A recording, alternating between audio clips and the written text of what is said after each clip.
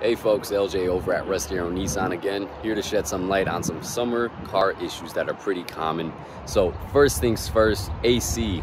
A lot of people come in with their AC not working. It might just be due to a leak or the low freon that you have in it, but we'll take a closer look, see what's exactly going on. Engine overheating as well, that's another common issue.